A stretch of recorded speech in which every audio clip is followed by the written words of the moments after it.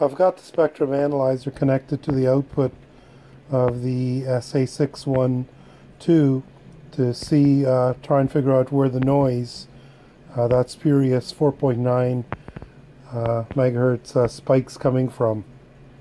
So right now the board is not powered on, and I do have the local oscillator, the BFO, coming in, and the BFO is set for 4.91307 hertz.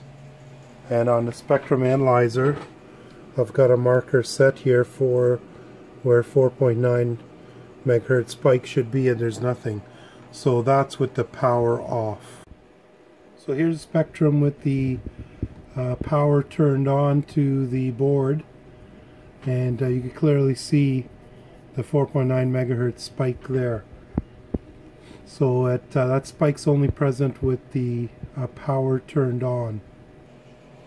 I have separate power supplies that's feeding the board here. This is a completely separate power supply to the power supply that's powering the SI5351. So I've got power supply isolation there. So my guess is that 4.9 megahertz signal is making its way along one of these traces, whether it's a power supply trace or a signal trace or a control line, but it's coming along one of the traces. I've got a jumper here which I can pull out, which is the power supply that's leading power to the SA612s.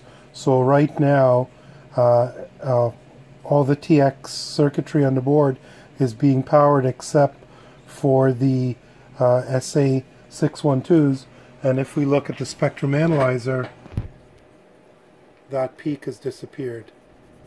So it has something to do with the power being fed to the SA612s.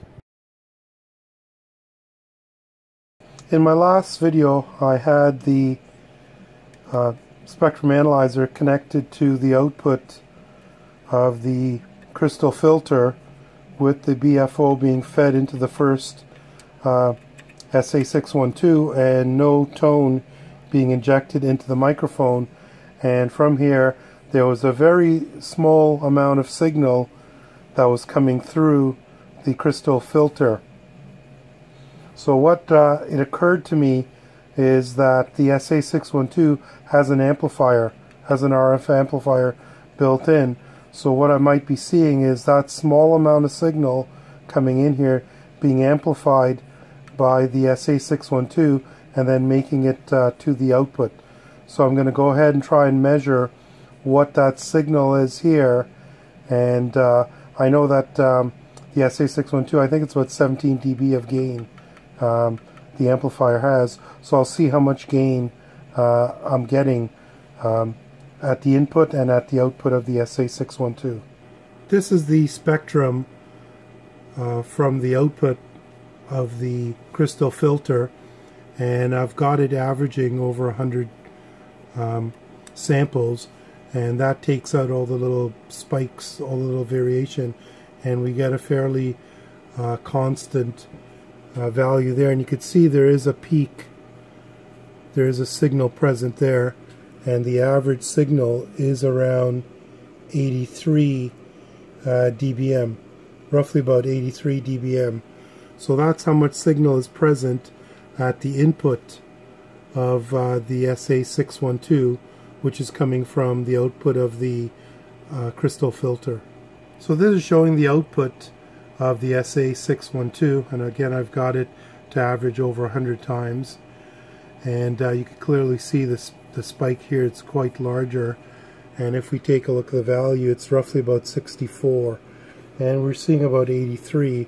So we're seeing roughly about 20 dB of gain, and I believe the SA612 has an amplifier, and it gives about roughly about 17 dB of gain. I'll have to check the data sheet, but 17 versus 20, so it looks as if that spike there is coming from the internal amplifier of the SA612.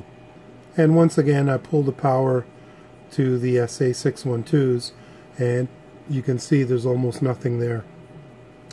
That spike at 1, marker 1, is down at minus 92 dBm, and the floor, if you look at the noise floor, that's roughly about 91, 92 dBm. So that's right down in the noise floor that we're seeing. So that spike looks as if it's coming from the SA612s, and I suspect it's from the amplification.